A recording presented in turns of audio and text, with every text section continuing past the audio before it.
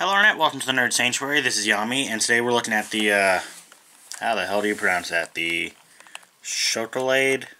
It's probably some foreign pronunciation of chocolate or something. I don't know. The Schokolade Melody Trial Deck number 8. I know this video's late. I was doing other stuff, and honestly I wasn't even sure I wanted to look at this deck because I've never been a huge fan of the Bermuda Triangle, but you guys are. Well, some of the few I'm sure are. So, here we go. Gotta open this up, and unfortunately I don't really have any pocket knives nearby. So I gotta use a batarang. Something I got from the Army Navy store years ago. This thing is sharper than it looks. I gotta be careful about this. Last thing I need is to go to a hospital because I hurt myself on a batarang.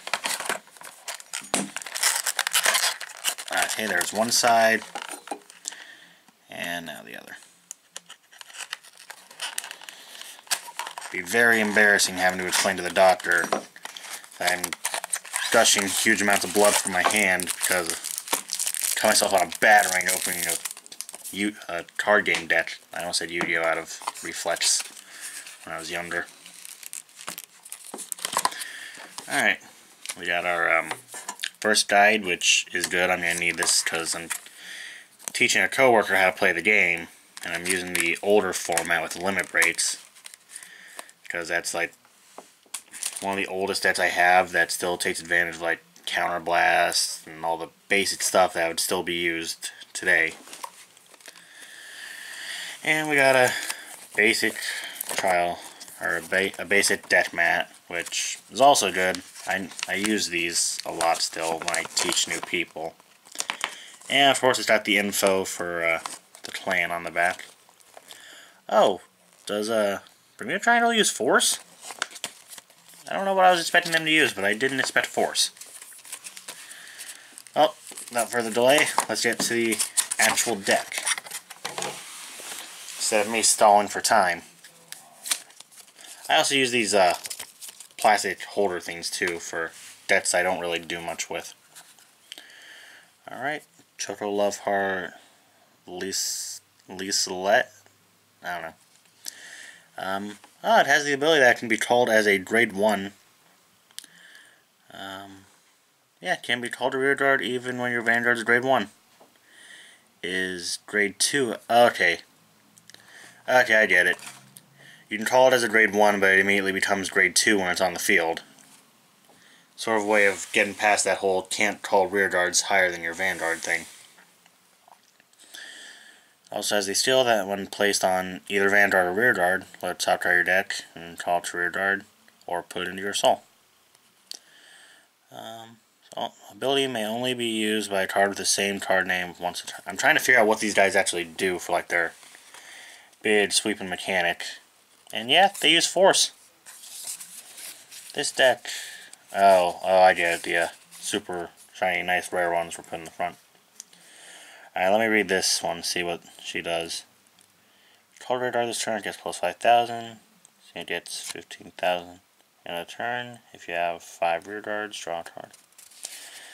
Alright, these all seem pretty basic. I mean, the power bonus for this one is pretty big, but... when placed, draw a card, discard card from your hand. Okay, that's the same one.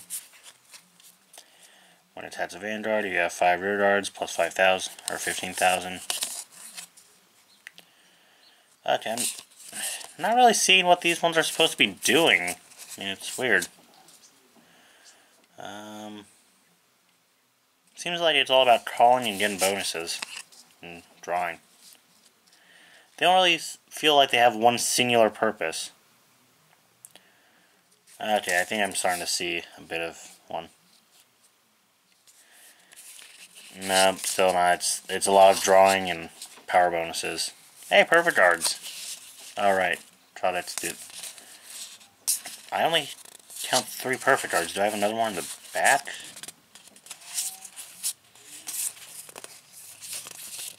Huh. Looks like this deck only comes with 3 perfect cards. That is very peculiar.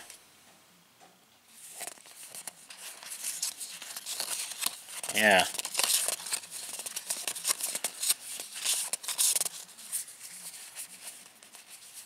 Okay. It gives us 6 critical triggers, 3 draws, 4 heals. Is that number correct? 6, 7, 8, 9, 10, 11, 12, 13. Oh, we got alternate arts maybe in the back.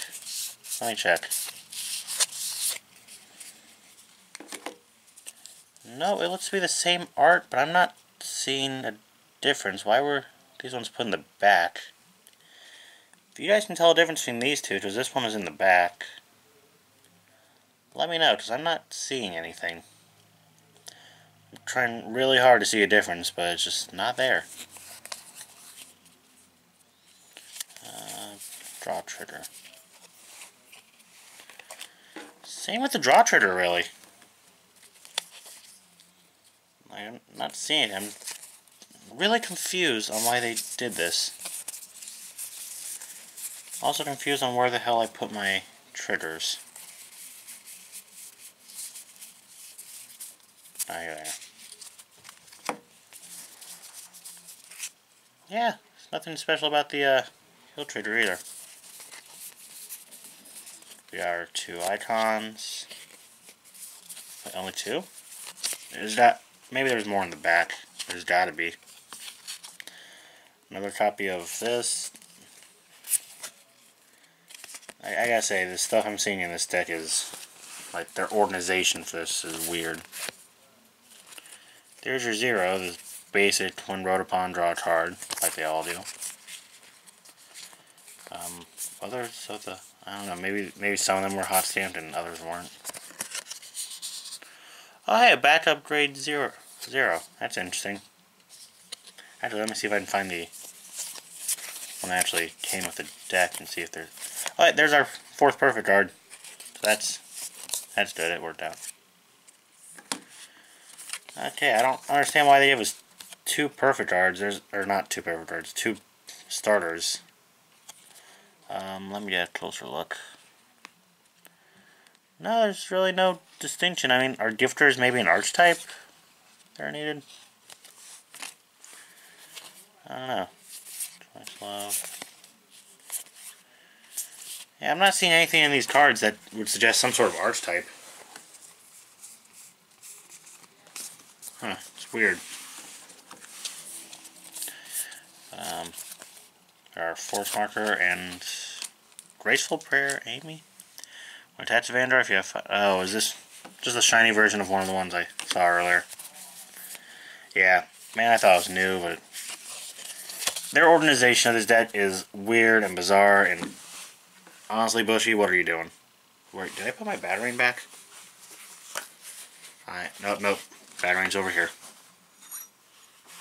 I have lost focus on what I'm doing because of all this weirdness.